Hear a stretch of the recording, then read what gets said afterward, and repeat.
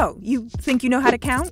Galaxy 5, 6, 7, 8, 9, 10, 20? Whoops, no, not that. This is the Samsung Galaxy S20. But are these models worth a 9-phone leap? Kinda? First things first, there are 3 new phones. There's the big Galaxy S20, the bigger Galaxy S20 Plus, and the even bigger Galaxy S20 Ultra. The biggest improvements to the whole line?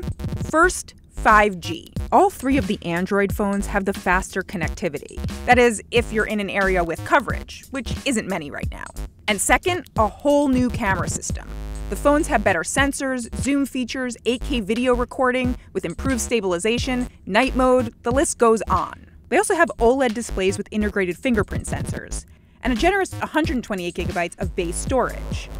Oh, and has anyone seen the headphone port on here? Have you seen it? Anyone? No headphone port? Yeah, it's gone. So which one do you pick? The differences come in screen size and cameras. Let's start smallish. The Galaxy S20 has a 6.2-inch screen and 3 cameras on the back.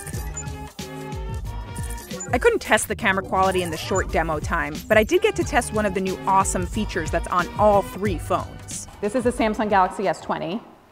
This is a juggler. What's your name? Blue. Your name is Blue? B-L-U-E.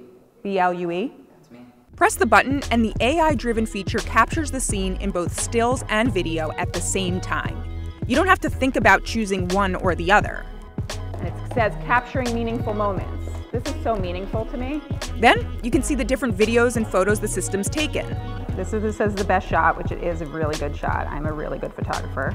And this is a little video, which is nuts. Moving on up, the Galaxy S20 Plus with an even bigger 6.7-inch screen. Get that? In addition to those 3 cameras on the standard S20, this one has a time-of-flight camera. It captures depth information for augmented reality applications. Those too small for you? That's why there's the Galaxy S20 Ultra and its whopping 6.9-inch screen and crazy camera system.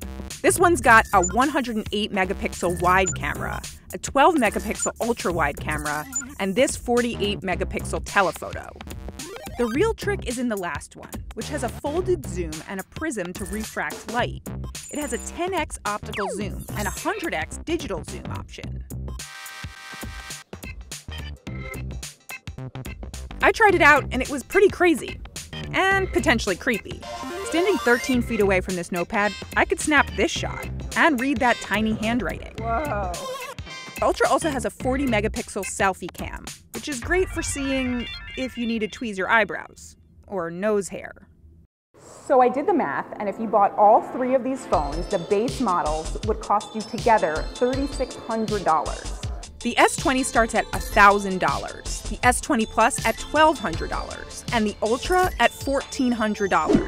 Samsung is dropping the price on last year's models, so the Galaxy S10 line now starts at $600. Yes, the Galaxy S20 looks promising and expensive, but I'll need a bit more time with them to see if it really should have been the Galaxy S11.